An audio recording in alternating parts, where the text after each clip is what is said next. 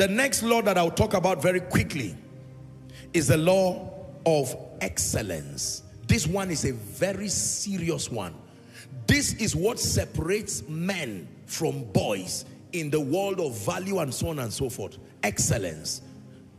This is very important. Most believers are poor and mediocre because they are not excellent.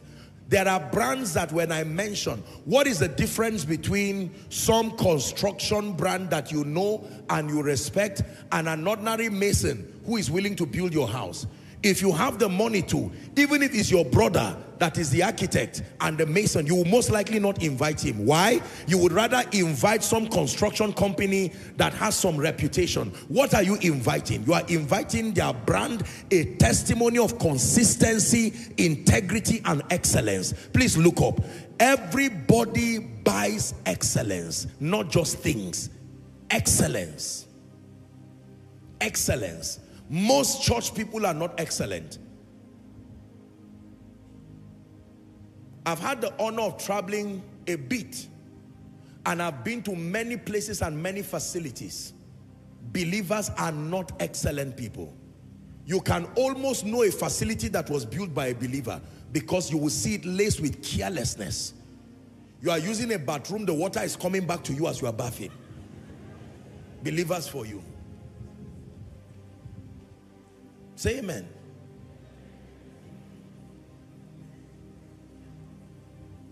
You look at a sink and open the part, you open cold water and it's hot water that is coming on you because the labelings were wrong.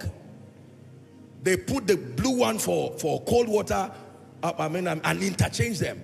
So you just burn yours just because you want to wash your hand and somebody does not care. Are we together?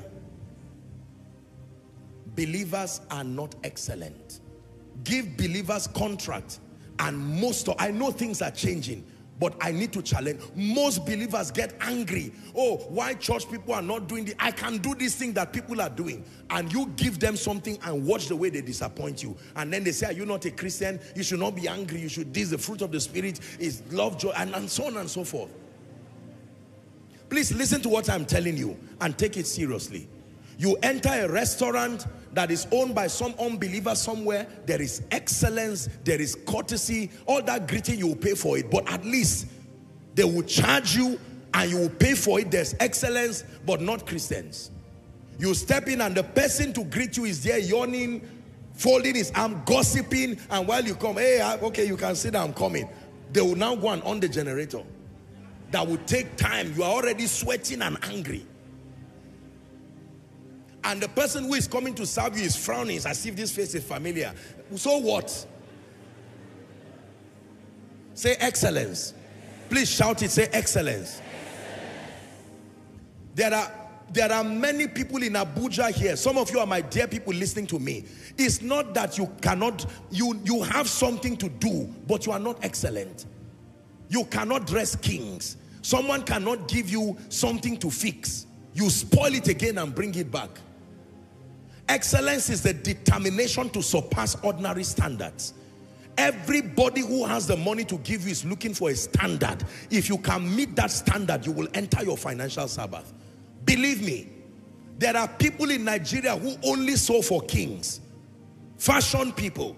And it's not because they were that way. They were so exceptional. All it takes is for one great person, and that one is God's assignment to bring the great people. Oh, this is what you make? Wow, this is exceptional. Let me tell all my friends that have found somebody, and in one moment, they will not even ask you, how much do you sow? They will just give you 5 million and say, sow whatever you can sow. Let's test you. That is testing. 5 million.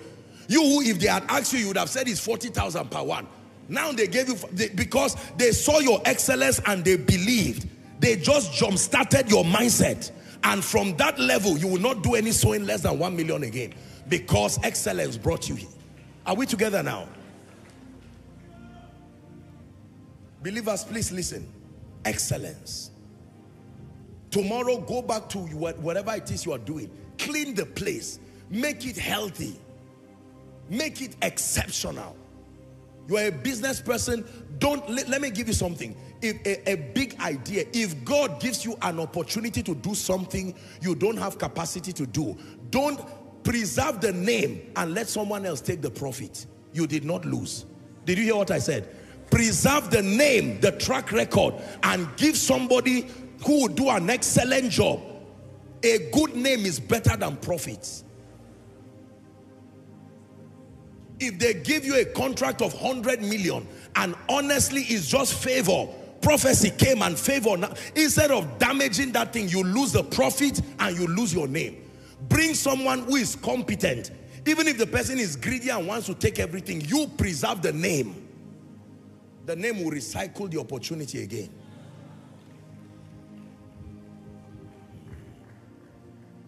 Hallelujah. I made up my mind as a man of God. Now listen, let me tell you this.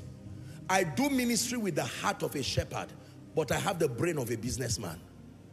A businessman, not because I'm all out for money, no.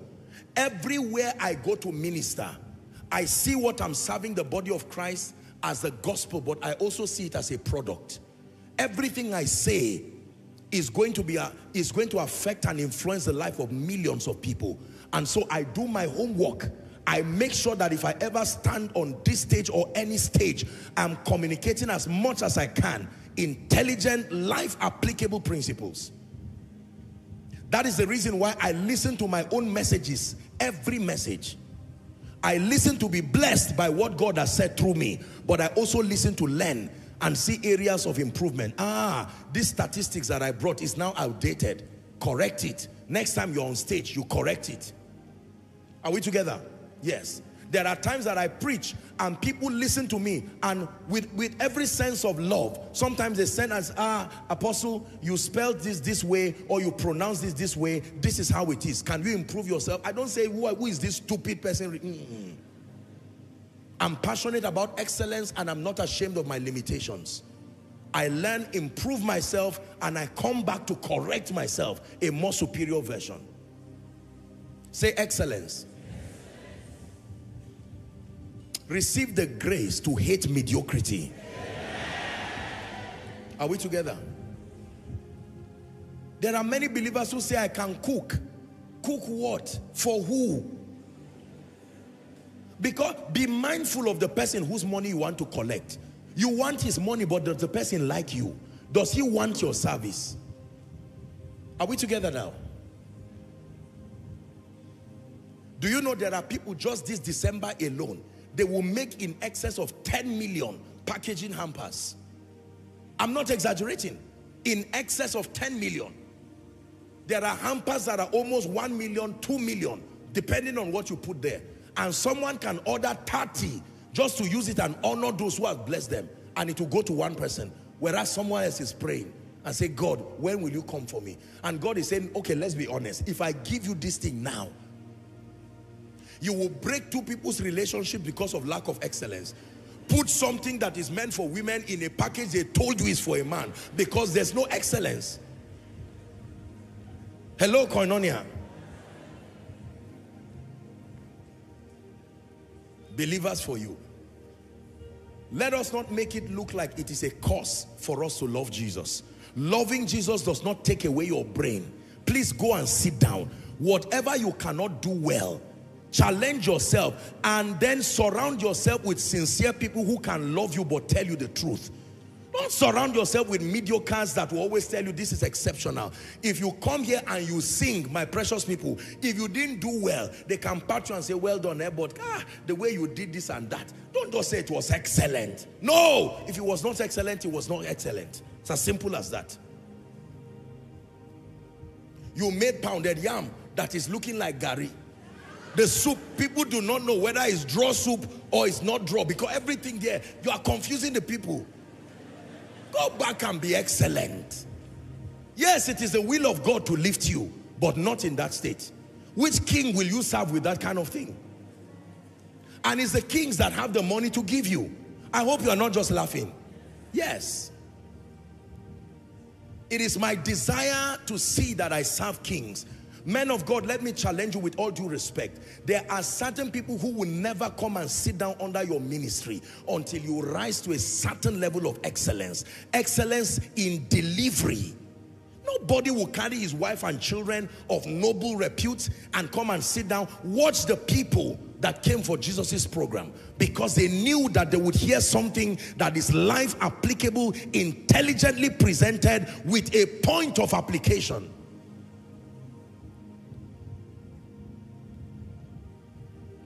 Many believers lack excellence, but we want everything to work out well.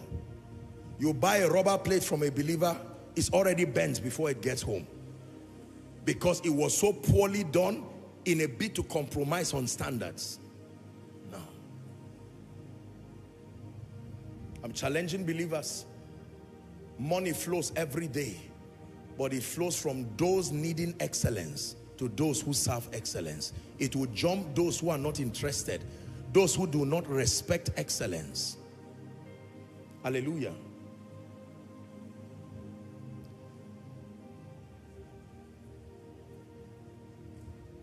How do you know you are excellent? Whenever you are called, when kings arrive. Every time kings arrive and you are called is because you are excellent. Yes, sir. Some great man is coming and you are the one who is contacted. Please come. Excellence. Apostle, I do interior decoration. People marry every day. Now, it used to be every week. Now it's even every day. People marry on Monday, Tuesday because they don't want trouble. They marry on Wednesday when there's nobody.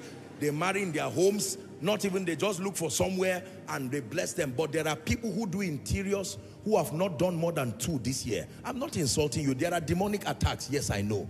But there are people who are just not excellent. It's as simple as that. Let me tell you this. If you want to be excellent, allow people higher than you to do a critique of what you are doing. If you mark your script by yourself, you will give yourself A. You are the teacher and you are the student. It doesn't work that way. God bless you for listening to this sermon. If you're yet to give your life to Christ, say this prayer. Lord Jesus, I repent of my sins and surrender my life. Wash me clean. I believe that Jesus Christ is the Son of God, that He died on the cross for my sins and rose on the 3rd day for my victory. I believe that in my heart and make confession with my mouth that Jesus is my Savior and Lord. God bless you. Congratulations. You are now free.